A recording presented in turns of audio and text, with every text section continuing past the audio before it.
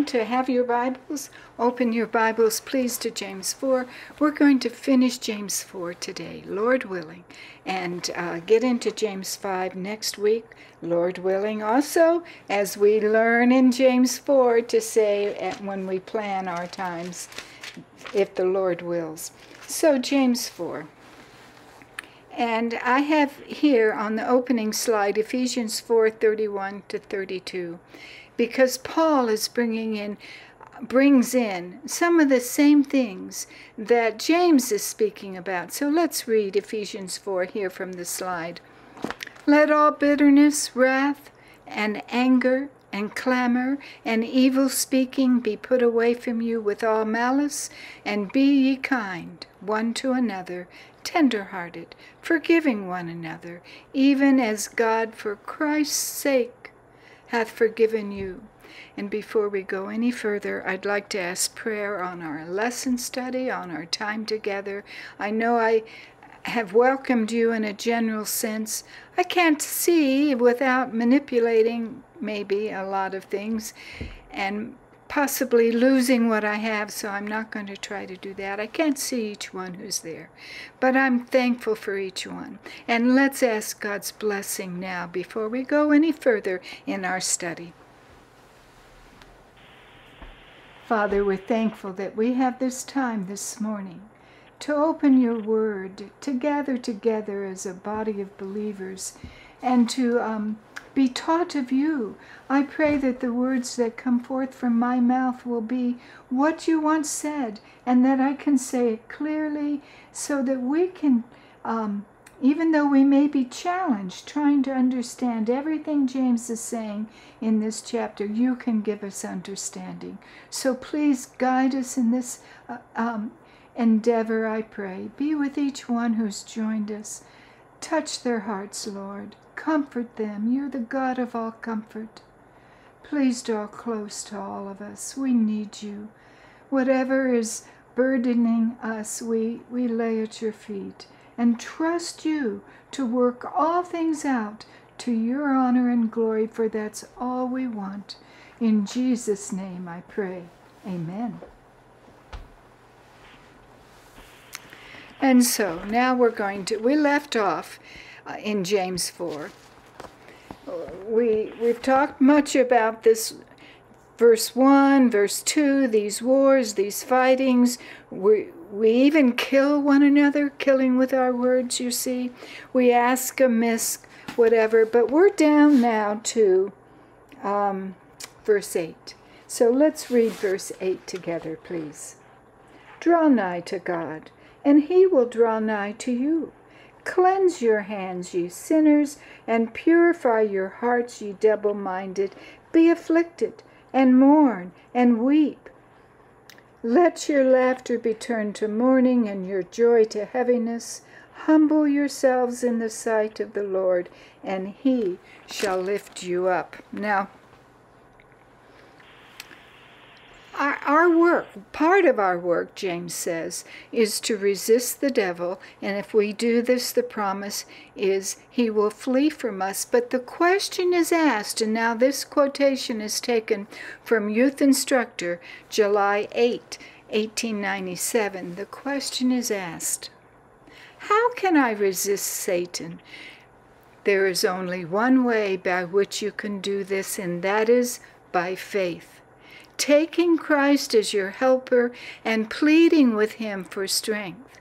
When Satan suggests doubt to your soul, when he tells you that you are too unworthy, too sinful to realize the blessing of God, present Christ before him as your advocate and Savior. Tell him you know that you are a sinner, but that Jesus came to seek and save that which was lost. He came not to call the righteous, but sinners to repentance. Repeat his promises, she says. Him that cometh to me, I will in no wise cast out. Come unto me, all ye that labor and are heavy laden, and I will give you rest. Take my yoke upon you, and learn of me, for I am meek and lowly in heart, and ye shall find rest unto your souls. For my yoke is easy, and my burden is light. Let him take hold of my strength, that he may make peace with me, and he shall make peace with me. Whatsoever ye shall ask in prayer, believing ye shall receive. These are 4 promises that Ellen White has put together about how we can resist the devil. One is in John 6:37, come unto me. No, him that cometh to me I will in no wise cast out. That is such a blessed promise, because sometimes we come back again and again to the Savior over the same issue. And you may wonder, is Jesus going to be tired of me coming to him again and again because I failed? But the promise is he will in no wise cast you away. The promise in Matthew 11:28-30. Then the promise that's in Isaiah 27:5 about, which one is that? Let him take hold of my strength, that he may make peace with me. And he shall make peace with me by taking hold of God's strength. Let's go on. This article continues. Be simple-hearted enough to believe these promises of God. When Satan comes to you and tells you that because you are unhappy, perplexed, and troubled, you're not a child of God, do not become discouraged for one moment, but gird up the loins of your mind. Let your heart repose in God. He has promised that if you come to him, you shall find rest to your soul. And if you have done this, rest assured that he will fulfill his word in you. Many pass long years in darkness and doubt, because they do not feel as they desire, but feeling has nothing to do with faith. That faith which works by love and purifies the soul is not a matter of impulse. It ventures out upon the promises of God, firmly believing that what he has said, he is able also to perform. Our souls may be trained to believe, taught to rely upon the word of God. That word declares that the just shall live by faith, not by feeling. In verse 8, we're told to draw nigh to God. In Our Father Cares 275.2, the Lord loves you. The Lord is of tender compassion. His promise is, draw nigh to God, and he will draw nigh to you, James 4:8. When the enemy comes in like a flood, the Spirit of the Lord shall lift up for you a standard against him. Bear in mind that Jesus Christ is your hope in the sad, discouraging things that shall come to you at any time. Christ says to you, let him take hold of my strength, that he may make peace with me, and he shall make peace with me. Going on, your work is to take hold of the strength that is as firm as is the eternal throne. Believe in God, trust in him. Be cheerful under all circumstances. Although you may have trials, know that Christ suffered these afflicting things in behalf of his heritage. Nothing is as dear to the Lord as is his church. The Lord looks at the heart. He knows who are his. The Lord will test and prove every soul that lives. Now, in James 4:8, we read about sinners. So let me just go back to that verse. 4:8 says, Cleanse your hands, ye sinners. Purify your hearts. Now this Greek word sinners is hamartolos, and it's a person who customarily sins. A sinner, an outcast. It may refer to persons who are irreligious in the sense of having no concern for observing the details of the law. Such people were often treated as social outcasts. This is from Onycha, but so the Pharisees, the Sadducees, the priests, etc., treated, even though they might be Jewish people, as social outcasts if they had no concern for observing the details of the law. Harmartolos means the hardened sinners, Barclay, another commentator, says. It means the hardened sinner, the man whose sin is obvious and notorious. Those who were admonished to cleanse their hands are called sinners, this word, Greek word, because their conduct was reprehensible to God, even though they were members of the church. Ellen White, in Letter 13, 1893, states, while professing to be Christians, many have the mold of the world upon them, and their affections are not set upon God. They are double-minded, making an attempt to serve God and mammon at the same time, but the world's Redeemer has declared, ye cannot serve God and mammon. Matthew 6:24. By trying to serve two masters, they are unstable in all their ways and cannot be depended upon. To all appearances, they are serving God, while at the same time, in heart, they are yielding to the temptation of Satan and cherishing sin. They may speak words that are smoother than oil, yet their hearts are full of deception and deceit in all their practices. Professing to be righteous, yet they have an heart that is desperately wicked. And that's how, one of the ways, she applies what James calls the double-minded. Now, we want to go to an important part of James 4, and it starts in verse 11, and it talks about judging the law. So let's read these two verses, 11 and 12. First of all, James tells these people that he describes from verse 1 onward, speak not evil one of another, brethren. He that speaketh evil of his brother, and judgeth his brother, speaketh evil of the law, and judgest the law. But if thou judge the law, thou art not a doer of the law, but a judge. And I don't know if you struggle with these words when you read them.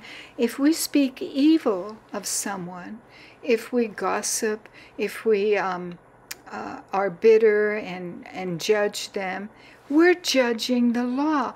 Now, I ask you, first of all, let's just consider Matthew 7, 1-2, which tells us, judge not, that ye be not judged.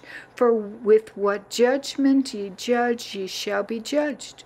And with what measure ye mete, it shall be measured to you again.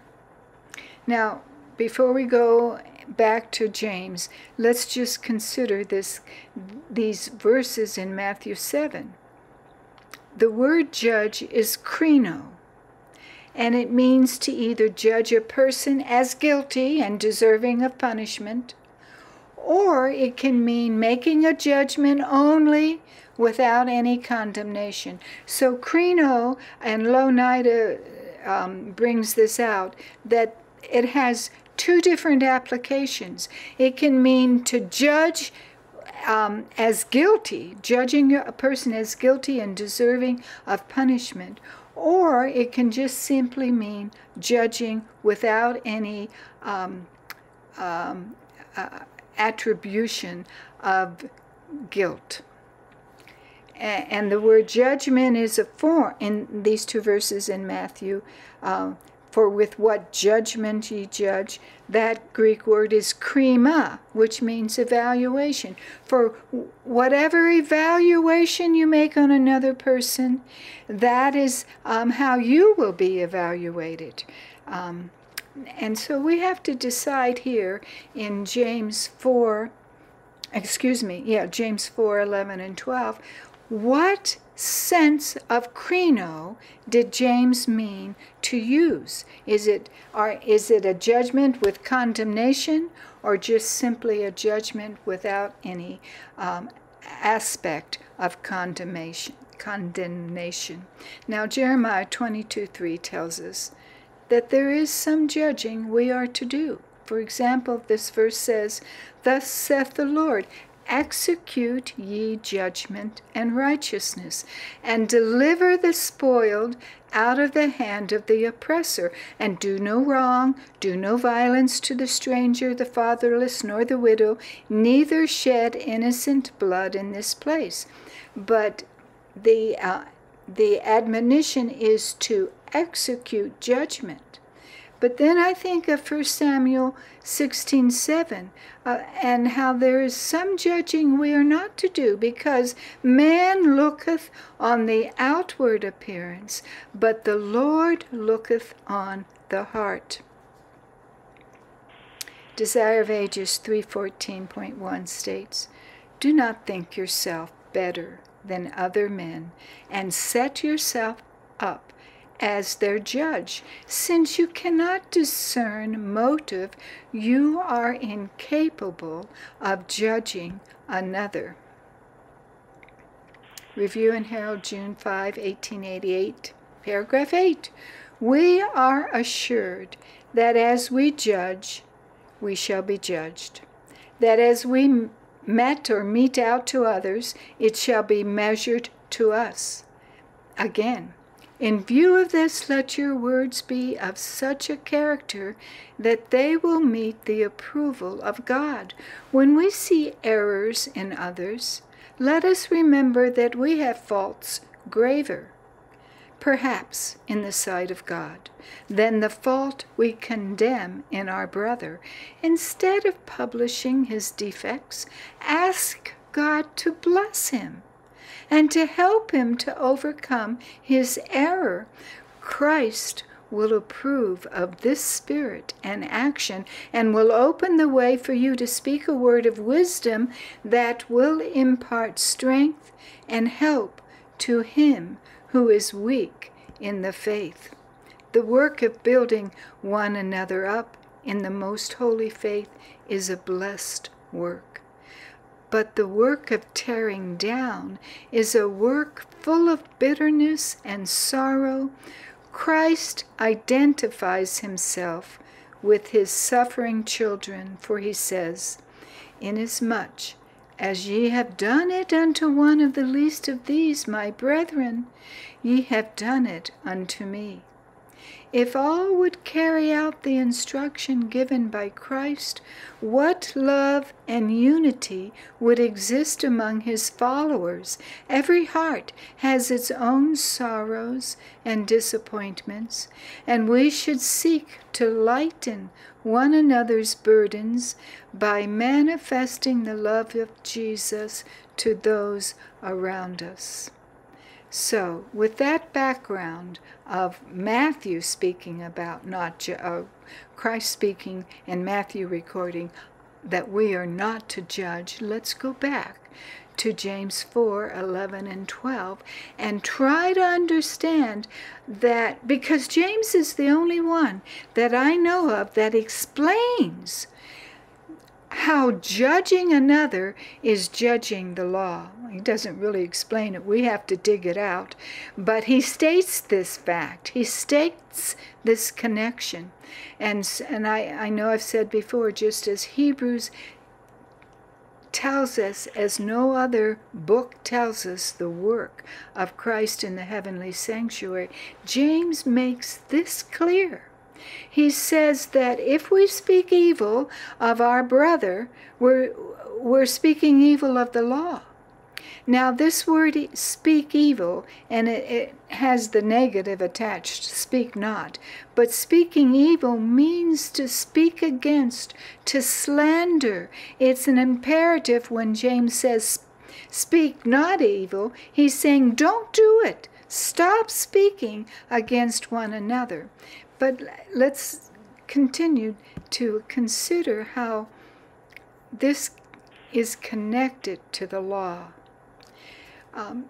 James makes it clear in the first part of verse 11 that speaking evil of your brother is speaking evil of the law, and judging your brother is equal or is judging the law.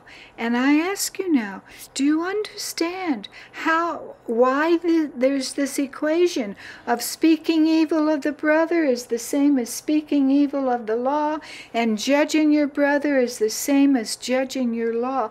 How can James put that together? What is he trying to tell us? First of all, let's go back to Matthew, this time to Matthew 22, 35 to 40. Then one of them, which was a lawyer, asked him a question, tempting him, and saying, Master, which is the great commandment of the law? Jesus said unto him, Thou shalt love the Lord thy God with all thy heart, and with all thy soul, and with all thy mind. This is the first and great commandment. And the second is like unto it, Thou shalt love thy neighbor as thyself. On these two commandments hang all the law and the prophets. So we know that the law is teaching us to love one another. The next slide. Judging a brother, as James describes, involves forming an unfavorable opinion or opinions about him. Only God can read the heart. This kind of judging can impute unworthy motives to others. Remember, evil speaking is slander, and can put the worst possible interpretation on a person's words and actions. James told the brethren to stop doing this. Judging a brother in this way also judges the law, which bids us, under these two great commandments, bids us to love one another. In refusing to do what the law commands, one passes judgment upon the law and declares it not good enough to be obeyed. Such an attitude is evil, as James says, and presumptuous. It passes judgment on the law and upon God himself. Do you understand this connection? That if you judge someone, that means you're putting yourself above the law in the sense, I am now an interpreter, a controller of the law. And I'm putting myself in contradiction or position to God himself, whose law it is. So by judging your brother, you're judging the law. And I don't have a chat box to look at your chats. I'll try to get it after I get out of this mode that I'm in. And I'm sorry for this. I don't like to just be a mouthpiece. I like feedback from you guys. But anyway, judging your brother is the same as judging the law, because it says that it means you're passing judgment on the law. And who are we to do this? This is God's law. This is putting us equal with God. I can talk about your law. I can make changes in your law. I don't have to listen to your law, because I'm smarter than the law, you see. And that's the way I understand, at least, why James can make this equation, that judging a brother is judging the law, and calling your brother evil is calling the law evil. Now, 1 BC 1104. The law of Jehovah, dating back to creation, was comprised in the two great principles. Okay, I'm going to move on. It's here if you want to read it later, but it's saying the same thing. That our duty is to love our neighbor as ourselves, to love God supremely and our neighbor as ourselves. Now, this verse in James 4, no, it's the next verse, 12. There is one lawgiver who is able to save and to destroy. And then James asks, who art thou that judgest another? In other words, are you able to save and to destroy? Of course, they're destroying each other with their words. But James is saying there's one lawgiver, not you. You're not giving out the law. Who are you to judge another? Only the one lawgiver is able to save and destroy. You can't do that. But who is this one lawgiver? Who was at Mount Sinai? Isaiah 33:22 says, for the Lord is our judge, the Lord is our lawgiver, the Lord is our king, he will save us. And that Hebrew word Lord is Yahweh. Manuscript 161890, paragraph 84 states, Christ himself gave the law from Mount Sinai. But now let's look at Acts 20:21 and see what is said there. Acts 20:21 states, testifying both to the Jews and also to the Greeks, repentance toward God and faith toward our Lord Jesus Christ. You see, our repentance is to the Father because we have broken his law. Christ gave the law, spoke the law at Mount Sinai, but it was his Father's law that he spoke. And we see that here in this verse in Acts, that our repentance is to God. Then in Psalm 40, verse 8,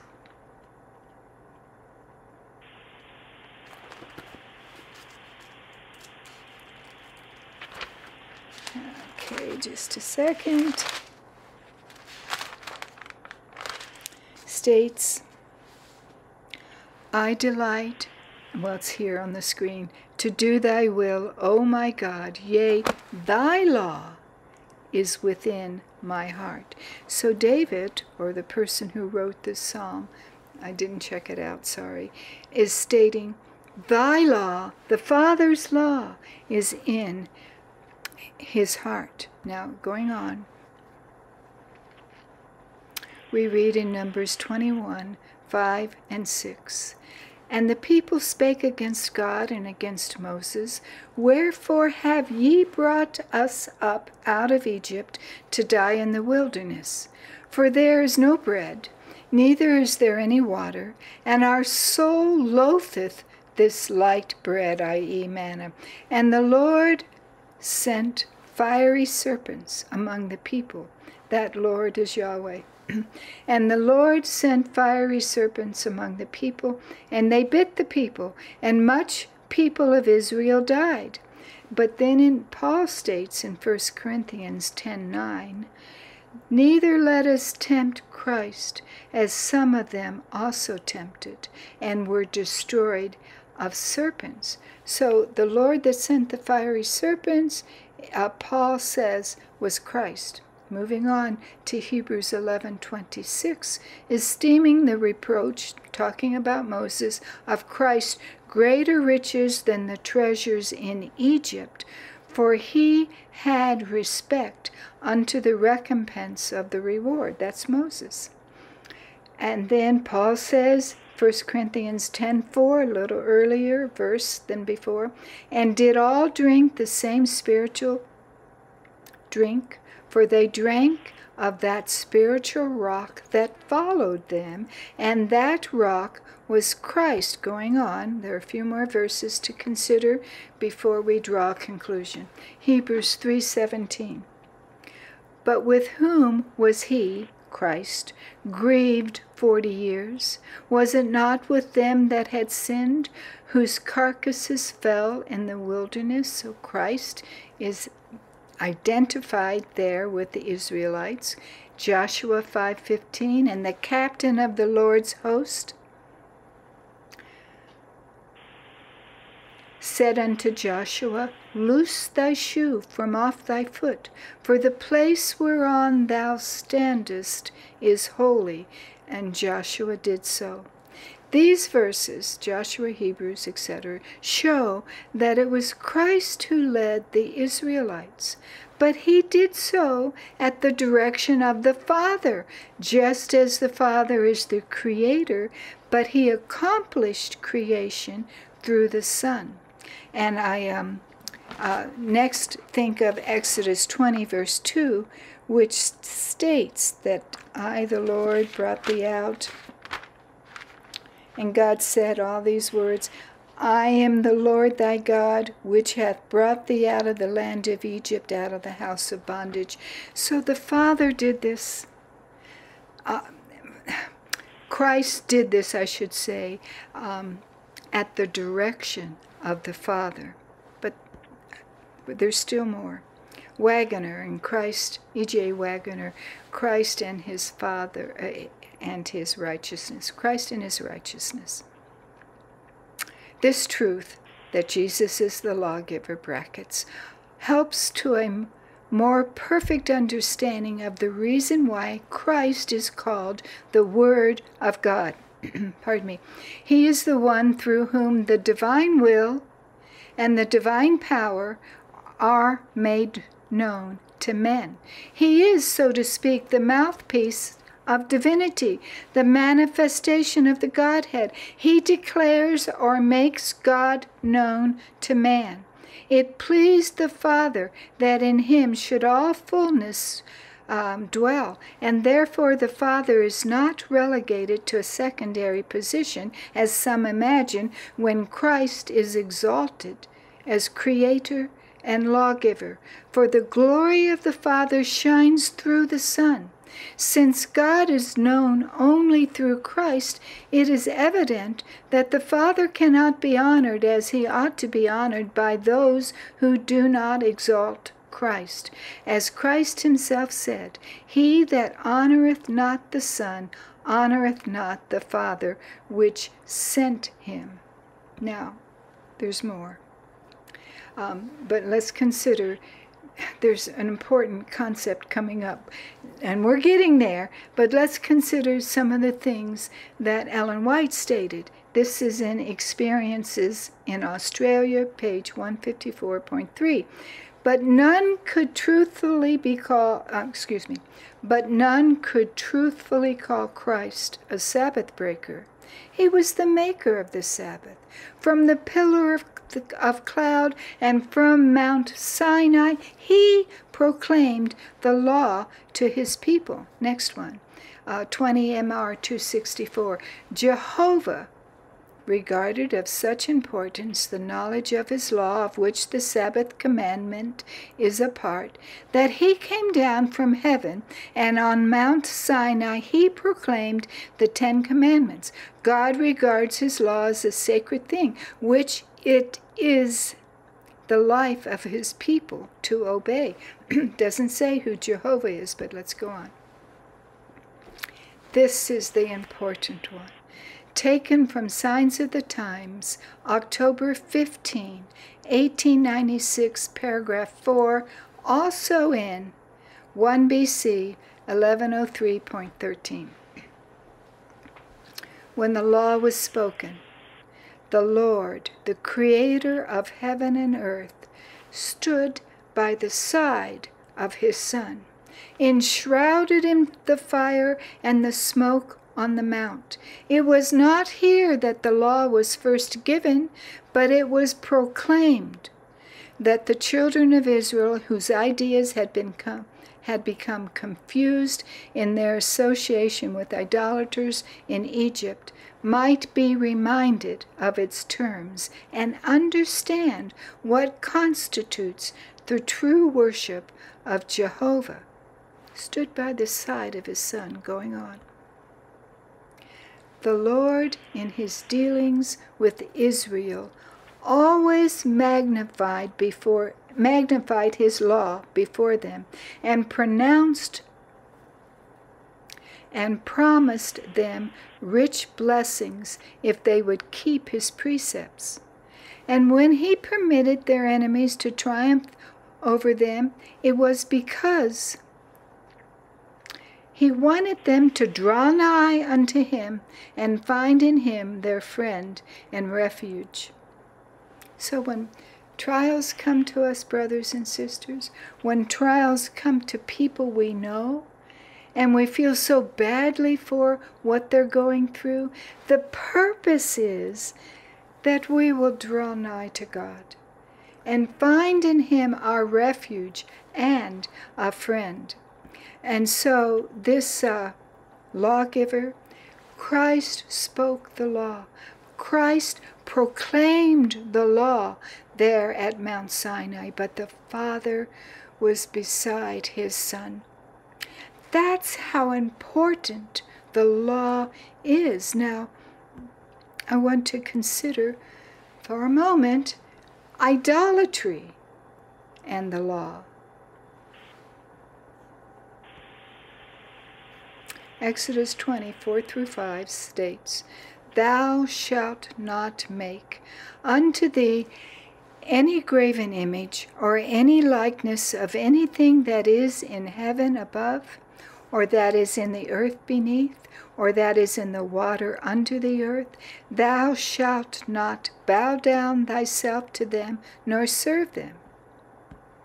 And now I have a little excerpt from the book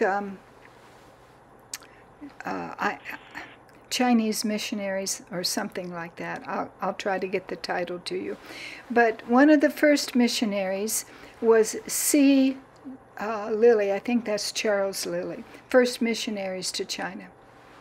And part of his job was to go around to isolated areas and build up the church, establish leaders there that could carry out the work of spreading the gospel, you see. And so as he went around to these different, China 110 years ago was a completely different country than it is now. And one of the things he liked to do, Pastor Lilly, was to visit the temples that people had erected with idols in them. And so here I'm quoting him. At the top of the mountain that he was at, 3,500 feet, stands a very old temple dedicated to Shangdi. The steep ascent to the summit is made by stone steps, not a few of them cut out of the solid rock. The view from the summit is wonderful. All along the ascent are temples, some large and some small. Here a person may count gods by the thousand. The temple at the summit has an immense brazen burner, which is said to have taken 300 coolies to carry up. I looked at some more temples. On a beautiful hilltop outside the city is a temple containing the most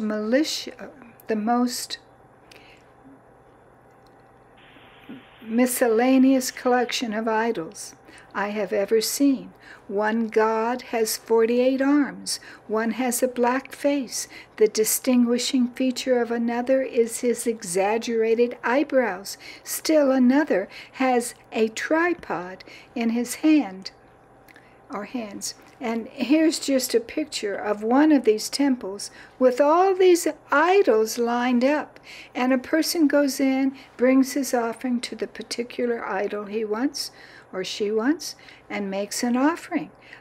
In this particular temple are about 500 idols there on the shelf in the temple. Oops, sorry. Lily goes on. There is another temple that contains clay figures depicting all the supposed terrors of hell. It is the Chinese Buddhist conception of the punishment of the wicked, I was told.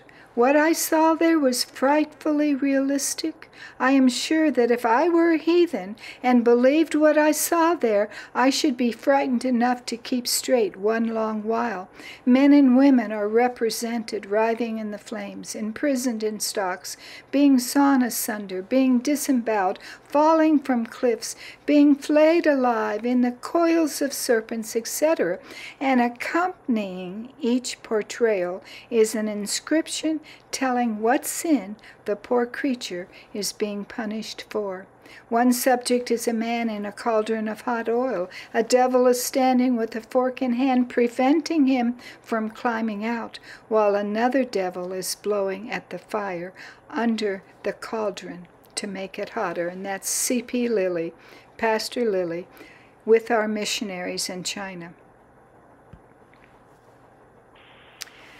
And the reason I'm bringing this up is to make it a modern-day application of idolatry.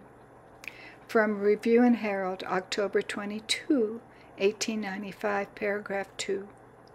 He cannot expel God, i.e. Satan, cannot expel God from his throne.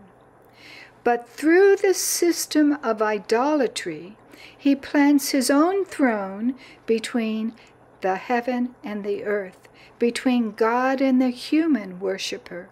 He intercepts every ray of light that comes from God to man and appropriates the worship that is due to God.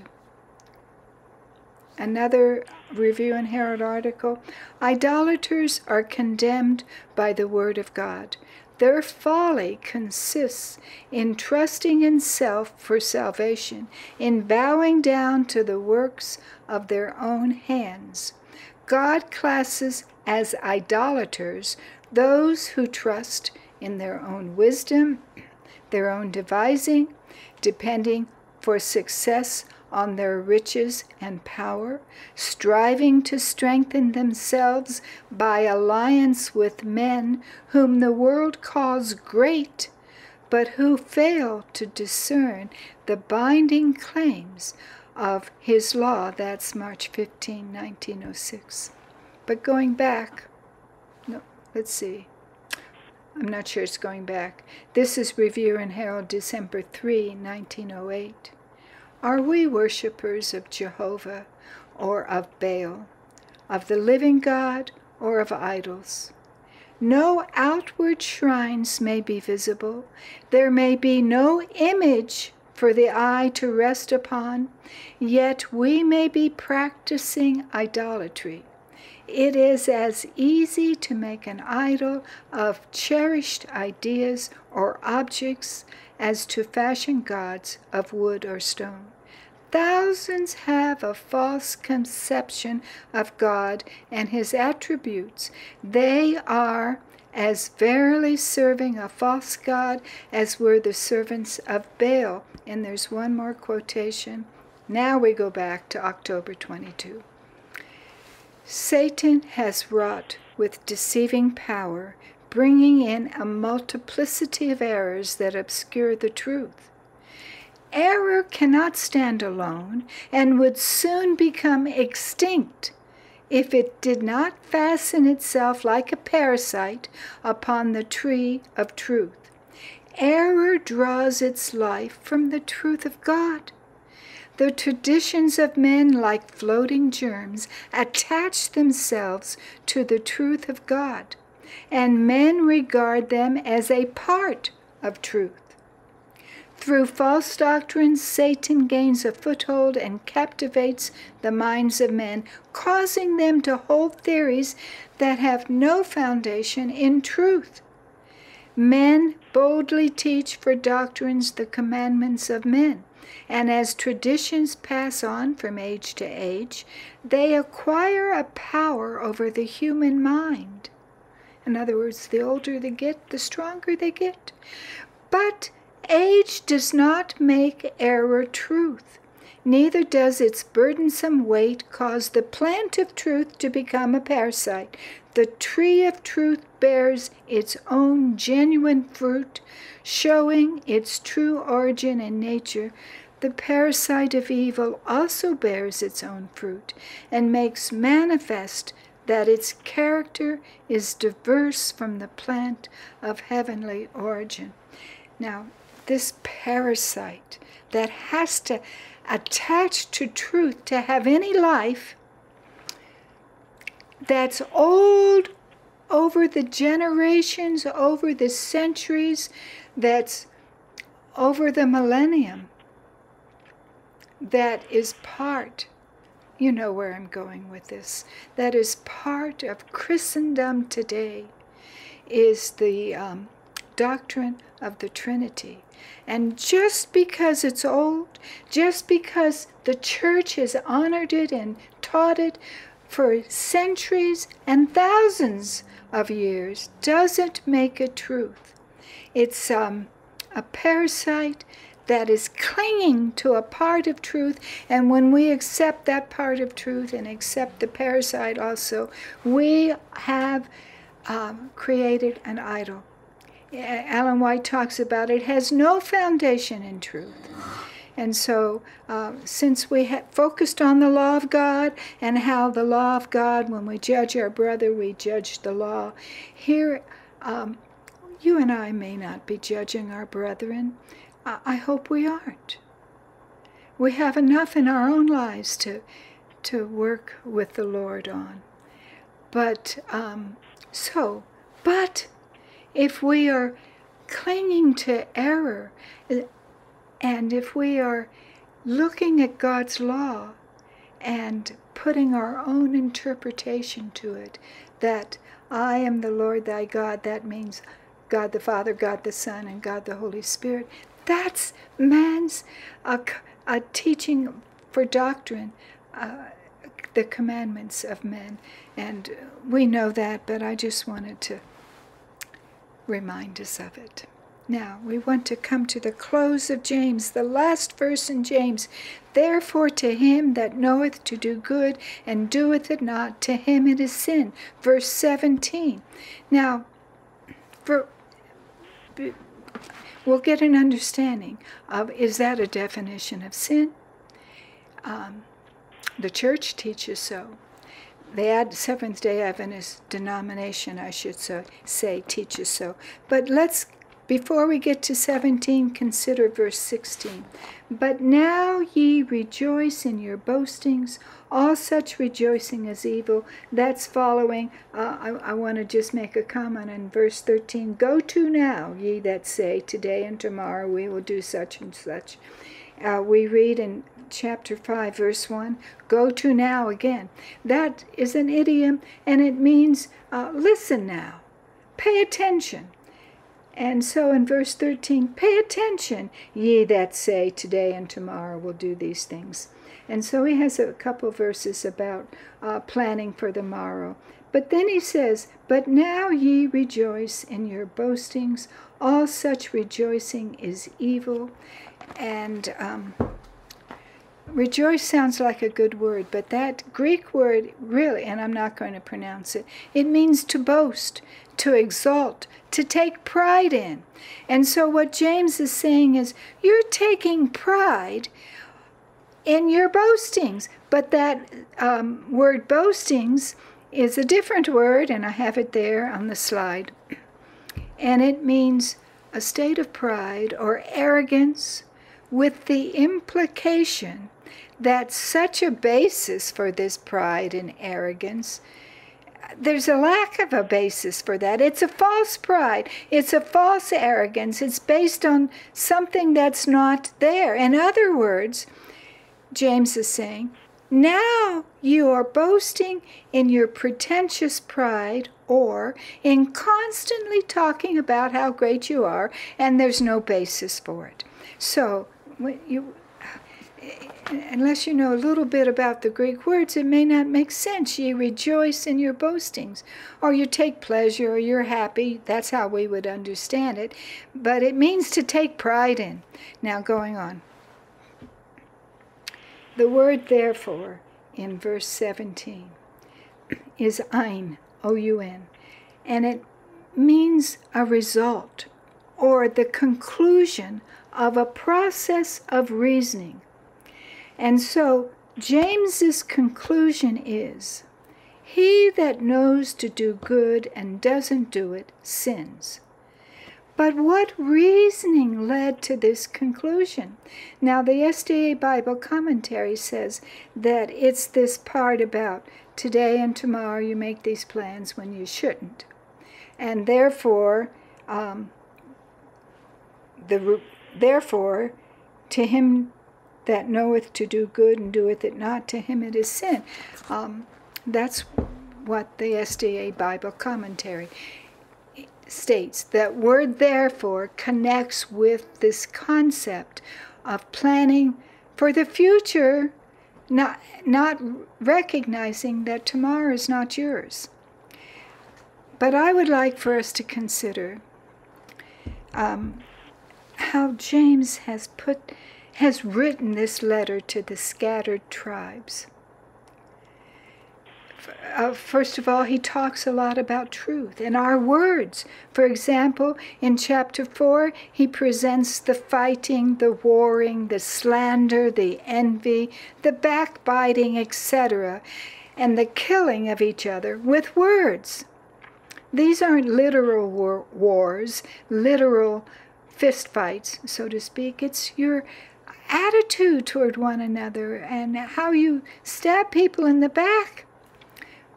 Chapter 3 also addresses words and tells how words can be a deadly poison, a fire that can't be quenched, a world of iniquity, and that we are not to offend in word. Remember that chapter 3?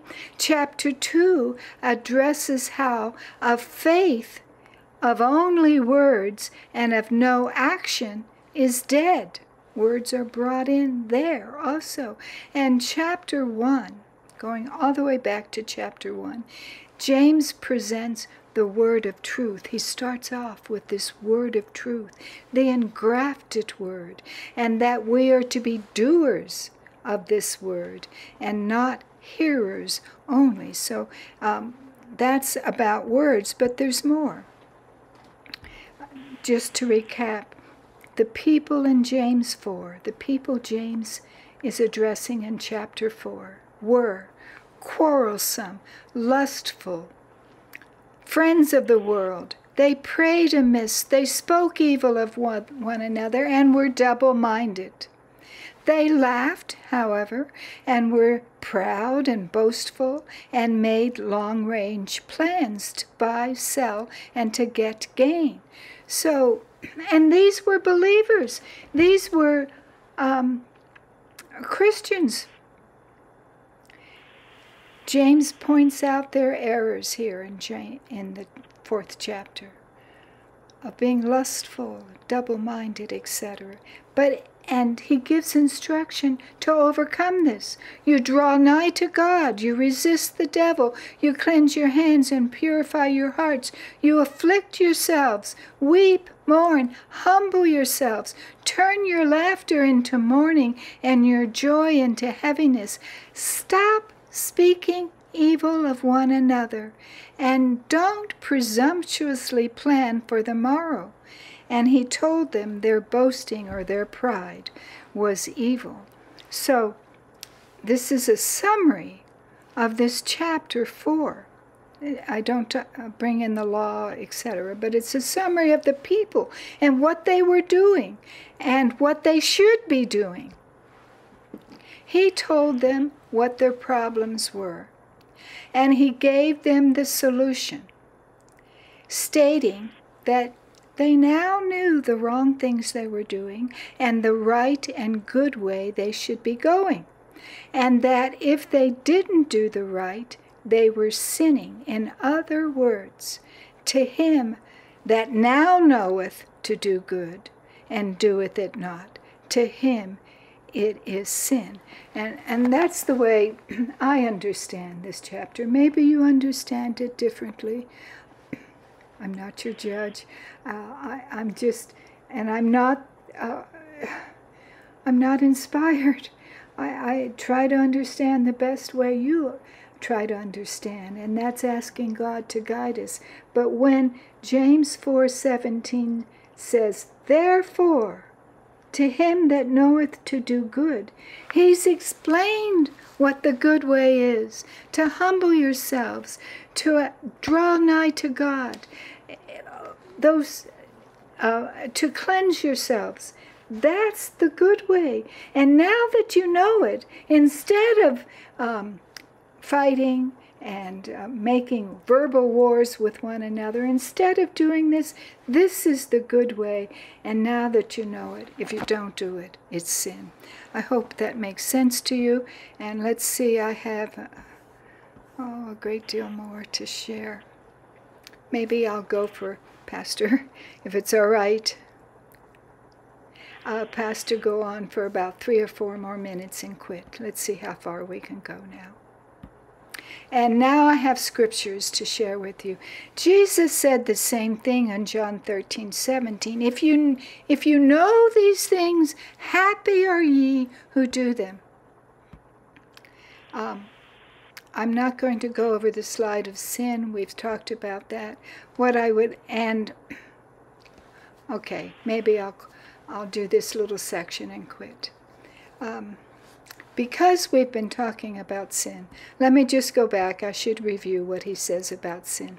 In chapter 1, James says, lust, when it's conceived, brings forth sin, which brings forth death. Chapter 1. Chapter 2, he states, if you have respect for persons, remember the finely dressed person with gold on his fingers versus the person in vile clothing, if you have respect, favoring one over another, you sin. Chapter 2 says that. Chapter 4 says, you're doing all these things, this is the answer, and if you now know to do good, and if you don't, you sin. So we have sin brought out in various places in James. Now, considering sin, I have Signs of the Times, May 16, 1895. When sin has been repented of, and confessed and forsaken, then pardon is written. Where? In the past I've said written by the sin, and I'm sorry, I was wrong about that. She says it's written against the sinner's name. Isn't that wonderful? Not that particular sin, but the sinner is pardoned. Great. But his sins are not blotted out until after the investigative judgment. We know that. Next paragraph. When the times of refreshing shall come from the presence of the Lord, then the sins of the repentant soul who received the grace of Christ and has overcome through the blood of the Lamb will be removed from the records of heaven, and will be placed upon Satan the scapegoat, the originator of sin, and be remembered no more against him forever. Praise God.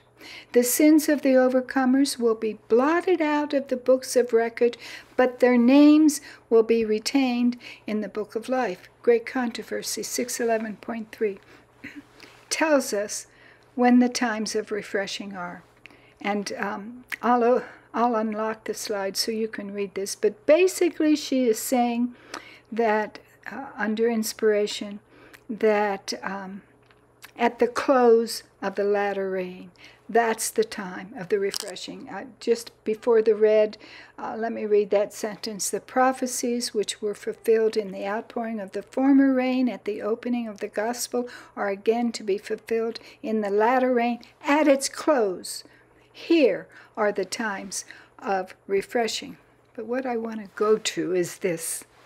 In 2011, the SDA denomination published a book by Ellen White entitled Love Under Fire.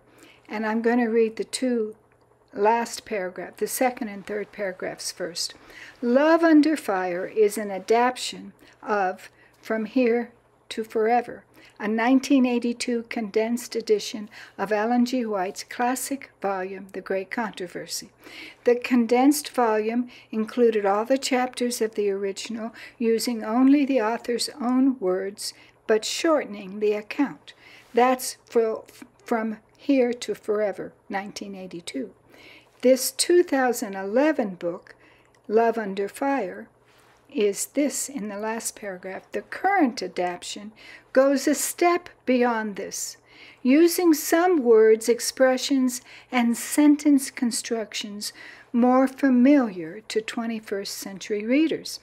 It does this not only in the portions written by Ellen G. White, but also in the quotations she included from others and in the appendix material to enhance readability. That's from the foreword of the book.